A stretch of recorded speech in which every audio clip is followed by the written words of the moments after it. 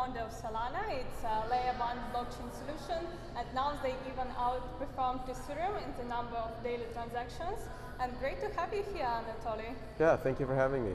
So can you tell us about your background and how did you get into crypto and how did you start Solana? Sure, I'm an engineer. I spent most of my career at Qualcomm. I was there from early 2 megabyte flip phone days till when my team was leading building augmented reality on this device called Project Tango for Google. And around 2017, I had the legendary Eureka moment, 2 coffees and a beer, and at 4 a.m. I had this realization that there's a way to encode passage of time as data, and that was the high-level idea for proof of history, which later became the foundation of Solana. Yes, it's pretty interesting. And how did you find your co-founders? How did you? So a lot of folks in those early days came from Qualcomm. I was lucky to have a lot of friends that were experts in operating systems, GPUs, compilers, to join me in those early days. So a lot of my colleagues joined me, and we built Solana in about 2 years. Yeah, and now you're already in the top 10 on CoinMarketCap and doing such big progress. And considering your background as well in Qualcomm and telecommunications, we have now a great news, your partnerships with Helium. And Helium now moves from their own blockchain to Solana, and as well they're launching their own Korea network, the first Korea network on blockchain. So can you tell us more about your achievements and about this partnership? Yeah, this is something that we've always dreamed of. When we were building Solana, we talked to every major carrier, I think, in the United States and a bunch around the world about this idea that you can use blockchain to configure wireless networks and define software and run auctions and 5G hotspots and things like that. But none of them really took off because these are really big organizations and move really slowly. And I'm really excited to see Helium disrupt all of them. And doing that on Solana, I think, is the really, really exciting part to me. What Solana offers Helium is a rich smart contract environment where you can build all these mechanics for dynamic auctions, for hotspots, for using H&T across DeFi and funding future development. So really, really excited to see how this plays out. So did Helium reach out to you first, or how did this partnership happen? Myself and Amir and Mark Neidham and a bunch of the Helium folks, we've known each other for a long time. In fact, at one point right before I started Solana, I was actually interviewed at Helium. So I've known that team really well, and this is something that has always been something that I pitched to them, like, why don't you guys move to an Oracle-based solution and do everything on Solana?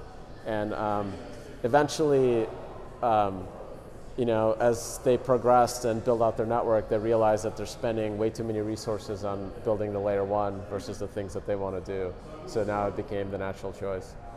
So do you think it will be your biggest use case for Solana, and is it the most important use case? That's hard to say. Solana's really growing in every direction. There's been over 20 million NFTs minted. Serum does 20 million transactions per day. What I really think the possibility with Helium is it can be one of the most disruptive. Wireless networks and carriers are very entrenched big businesses, and there's no way they can move as fast as a decentralized group of very enthusiastic people. I think Helium might be the biggest 5G network in the United States. Yeah, we'll see. And as well, you're growing your ecosystem, and now you have not only your layer 1 solution, but as well you recently launched your own phone. So what was the reason of such move? Well, the phone is it was very frustrating to me when I started building crypto how little support there was in modern phones for crypto itself. And it's a very natural thing because self-custody and signing really requires secure hardware. And every phone in the world right now, the phones that you hold in your hand and watching this on, they have the hardware to do secure signing. It's just the software is not there.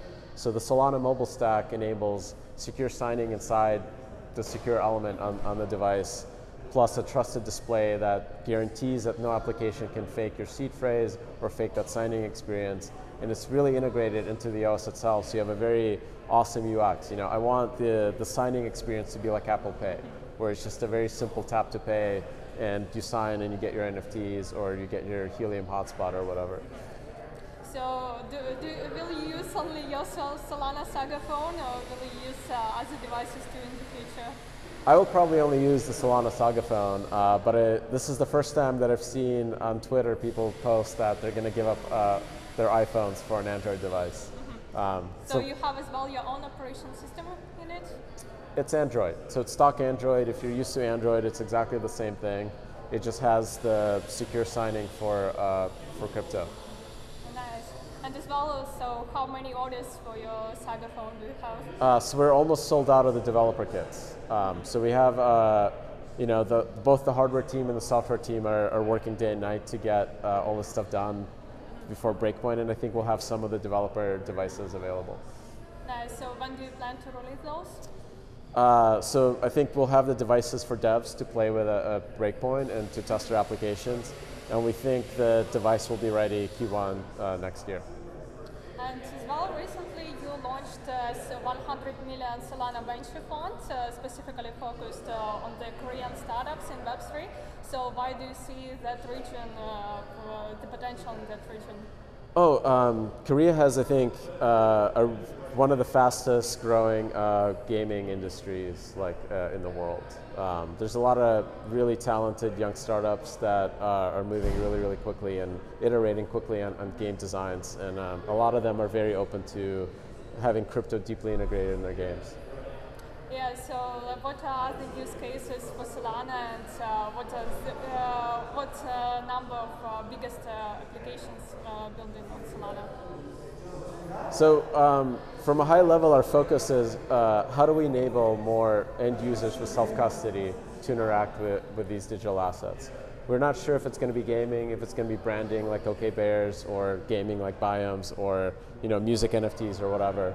But the ultimate goal is how do we get end users with self-custody to learn cryptography and learn how to hold digital assets and then have fun with them.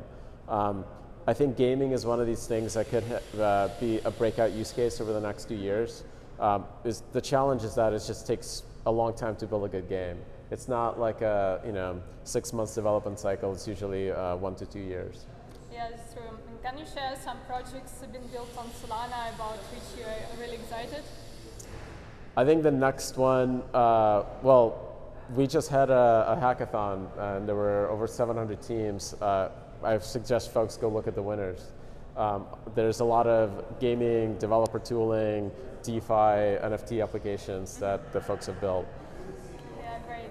And as well, now you built a layer 2 solution for Solana. Besides, Solana is already highly scalable, and it's a bridge as well to Cosmos. So Nitro, can you tell more about this? That's not a Solana layer 2, so it is using Solana technology as a layer 2 for a Cosmos chain called Say. And I'm really excited about Solana as a technology being used everywhere, because from my perspective, Solana is like Linux.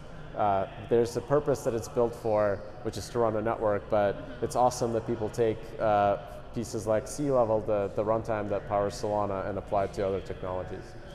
And as well, Solana has quite a big challenge with outages because of the low fees of the transactions too. So do you plan in the future to make those fees higher? No, the spam that we saw in the network had nothing to do with fees. It had to do with using raw UDP as the mechanism to receive transactions. So because there was no flow control, we were seeing over 100 gigabit of data hit validators. The main technology that's rolling out to address that is called Quick, and it's already partially rolled out on mainnet, just optional, and we see that performance is awesome when people use Quick, and with the next release it'll be the default. Yeah, hopefully it will be a successful implementation. And can you share your thoughts? How do you see the current market? I don't know. It's like a lot of folks call it a bear market, but I was in the bear market 2018, 2019, and this is quite different. We see like record numbers for registrations for hackathons, for teams entering the space and building new products. So to me, this feels more like a build market. Yeah, this is true. And can you share what's the next for Solana? What are your upcoming plans? Man, I don't know.